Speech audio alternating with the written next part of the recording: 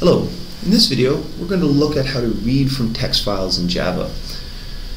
So I have a class here set up called demo reading files, and you'll notice here that I have a main method and I have some code already written. In this code, what it does is creates a scanner object, creates an integer called num, takes an input for the integer from the keyboard, and then prints it out. If you know how to read from the keyboard using the scanner class, you're well on your way to reading from files. We're actually going to use the scanner class, but notice here when we read from the keyboard we pass the constructor system.in. What we're going to pass to the constructor instead is a file object. And that file object is going to point to a file that is somewhere on my computer. So the first thing I want to do here is delete all of this. And like I said, in order to read from a file, I need a file object. So I'm going to create a file object, file equals new file, and I'm going to call my file in.txt. Now, you can call this whatever you want, but it's important to note that your file, this constructor takes a string, and that has to match the name of your file. If you would like to pass the whole path to the file, so let's say that this file was located on my C drive, right on my root directory, I could write the entire path. But remember, if I'm writing a path to a file, I need to put 2 backslashes, because backslash is an escape code. If you put 1, that's going to confuse Java a little bit. But for the sake of this video, we're going to assume that the file is in the default location, which is the Eclipse project folder. So now I've created my file object. All I have to do is create a scanner object, and instead of giving it system.in, I give it the file. And I have an error. Now the error here comes from the fact that when the constructor for the scanner that takes a file object, it actually might throw an exception at us. So an exception is when something could go wrong, and that specific exception can be found if we look at the documentation for the constructor. So I'm going to pause the video for a second and pull up the online API for the scanner class. Now I'm looking at the scanner class for Java 7. Really doesn't matter which one you look at. You might be looking at Java 8. And this is the constructor we're using right here. The constructor takes as a parameter a file. So if we click on it, it's going to take us to a box that has a little more information, and this is what tells me the exception that might be thrown. If an exception is thrown, I have to handle that exception. I have to manage it somehow. Even if I know that it's not going to be thrown because my code is perfect, Java doesn't know that. So there's 2 ways to handle an exception or deal with them. You can either have the method that the line of code is in throw that exception, meaning they're just going to throw it away and let someone else deal with it, or you can use a try-catch structure. We're going to look at both in this video. So let's come back down to our program here, and what I'm going to do now is I need to have my method throw that exception. So if an exception appears, I'm going to tell my method just get rid of it. And then there's some default behavior because we're in the main to handle it. To do that, all I do is I go throws io, pardon me, file not found exception.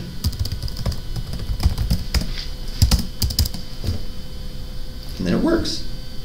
Now, some people here will just put throws exception, and if you're ever not sure what exception to throw, say you forget, exception will work, and it often works if you're unclear about what one to throw. But again, we haven't really talked about hierarchies yet, so we don't quite understand why that is. I'm going to keep this for now as file not found exception. It's always good to keep as specific exception as possible because then there's more information that you know about what went wrong and you can deal with that. So I run my file or run my program and I get this. And this is exactly that exception. I don't have a file called in.txt yet. It doesn't exist. So when the compiler gets to this line, it basically says something's wrong. It throws that exception, in which this method, our main method, can handle. And right now, handling means print out this error message to the screen. So what I'm going to do is I'm going to create the text file that I want to use. I'm going to show you two ways to do that. Okay, one way to do this is to actually do it using your Explorer inside your Windows, and we're going to go to the folder and we're going to create the text file outside of Eclipse. So I'm going to go Users, PMISCU. If you're a student at my school, it will be your student number. I'm going to scroll down here and find the actual workspace that I'm working on, and the workspace I'm working on is S2 2014-2015. And now I'm going to find the project that I'm working in, and the project I'm working on is Introduction to Files. So this is the root of that project. I'm going to right click, I'm going to create a new, and I'm going to create a new text document.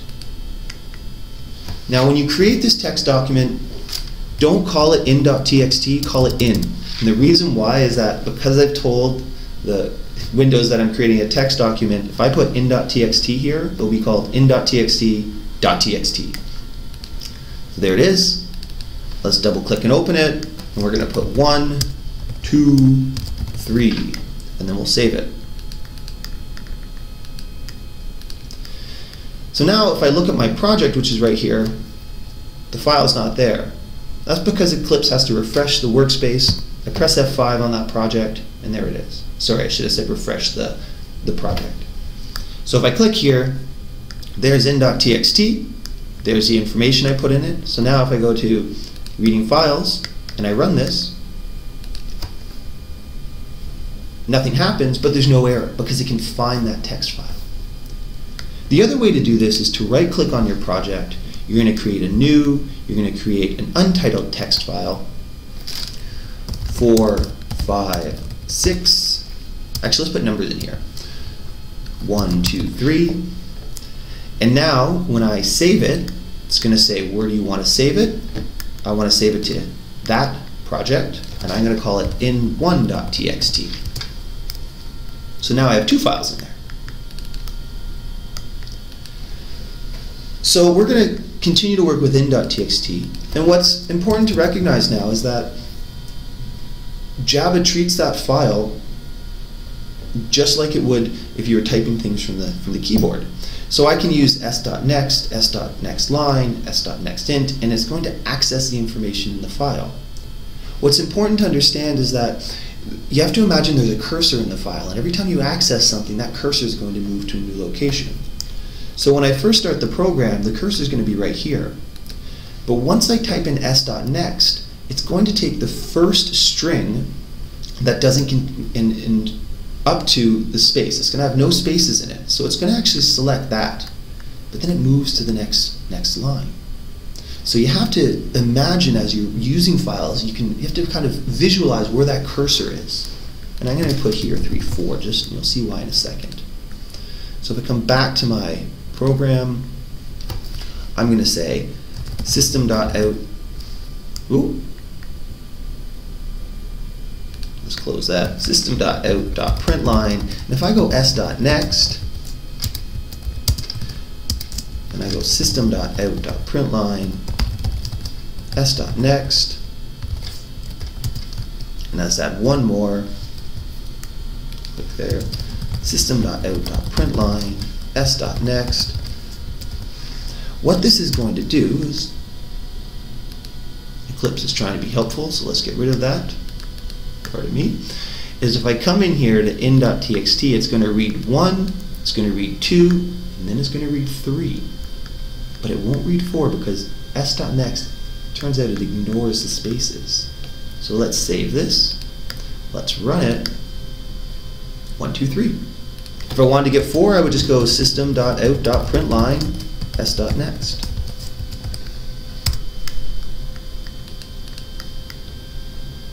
One, 2, 3, 4.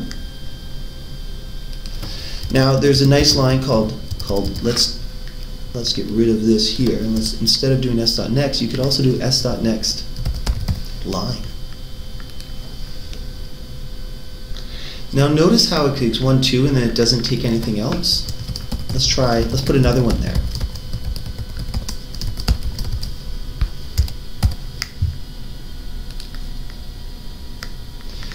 So again, You have to be familiar with these and play around with them to fully appreciate them. But what s.nextLine will do is it will access the entire line. Now, last thing before I wrap this video up. Text files are all strings, and often they'll contain numbers that we want, but those numbers are strings. So what students will often do is they will access a string, store it, and then convert it to an integer. Remember, you can use all the same commands that you used for reading from the keyboard. You can use it when reading from a file. I'm going to read from in1.txt. And now what I'm going to do is, let's look. Remember, in in1.txt I put actual numbers.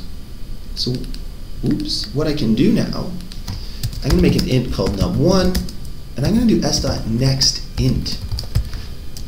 I'm going to make an int num2, s.nextInt. But I'm actually going to spell it right that time. So if I run this now, it's actually going to access those first two numbers but store them as integers. So now, let's just do this. Num1 plus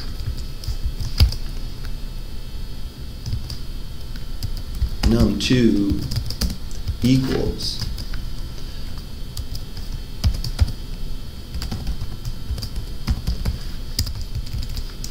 now I can actually do some math inside here. 1 plus 2 is 3.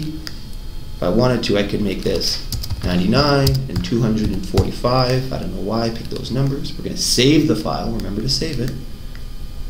And then I'm going to run it again. And it still worked. So bear that in mind. If you're reading from a text file and you want it to be an integer, you can actually read it as an integer. I hope this video helped. In the next video, I'm going to read from files again, but I'm going to do it as a method, and I'll talk about why this is a beneficial approach.